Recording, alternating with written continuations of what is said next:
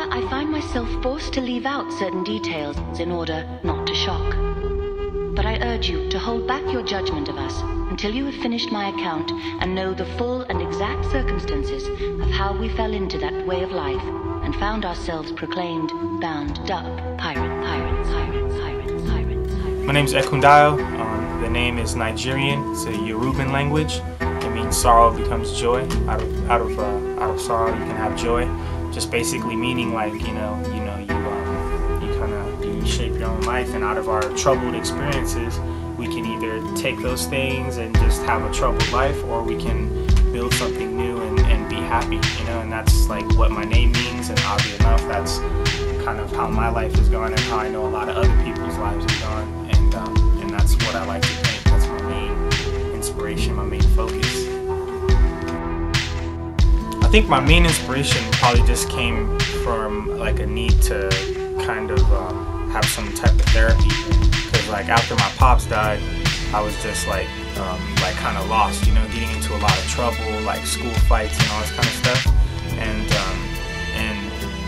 the art and I guess graph really is what made it like what pushed me, and like kept me going and kept my mind in the positive, And I had an uncle who wrote for a graph crew in LA, and I was living with my sister at the time. He wrote for like CHB, and I remember I was like suspended for doing some shit, and I was up in the attic and I found this black book, and it was like amazing. Like every single like page in that book was just like hooked up to the next level, and I just remember thinking like, wow, like I've never seen like art like this, And so from there I just started copying like every single page in that book. Like it just like took over me, and I just started like, I just really got into it, and I just really have a love for the art, and from there it's like all I wanted to do was paint and draw, and I just kept doing it and kept pushing it and it's been fun the whole time. It's like, it's really a blessing to be able to do something that you love and be able to like live off of it,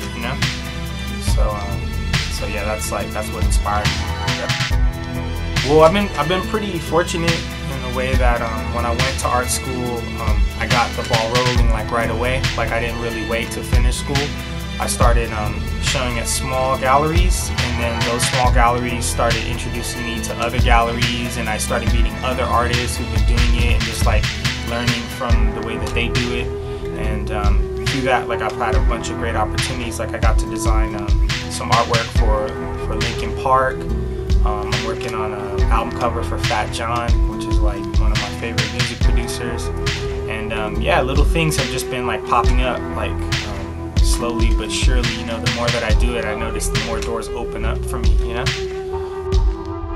Yeah, the colors always started out for me is like the way that things today, and like things have always kind of been, sometimes people try to sugarcoat things when they're not really too good, and they use like bright colors or like really catchy slogans to kind of pull you in, and that's kind of like how I use my colors. I like to use like wild, crazy colors to like get people looking, and then when they look, it's like a lot of my paintings, all of them like have some type of meaning or concept behind it, and a lot of it comes from my own personal background, like stuff that I've gone through. And I like to tie all that stuff into my paintings, like being on the run for 7 years or whatever. Like during that time I like seen and did a bunch of crazy stuff, and that stuff always is like running through my head. So the art has always been from day one as a means of therapy, and I just like kind of work those concepts out in my paintings, This is EKUNDAYO from the Ground Up Pirates, putting it down. We're about to take it all the way up to the top, family style, doing big things.